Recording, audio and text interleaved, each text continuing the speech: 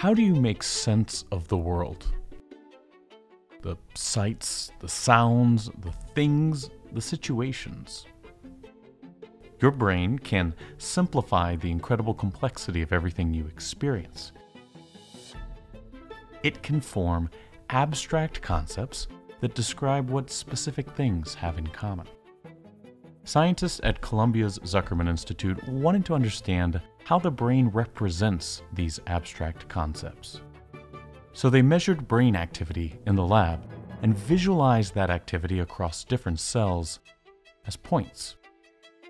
The researchers knew that random patterns of points could encode the specifics of a situation pretty well, but random patterns don't represent abstract concepts. That requires other patterns of points that form ordered shapes. But these patterns come at the cost of losing details. When the researchers looked at their data, they found that the brain actually uses a compromise between randomness and order.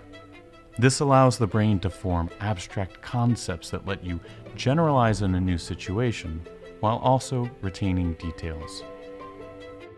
This may be the key to understanding how we make sense of the world. How neuropsychiatric disorders make the world a confusing place.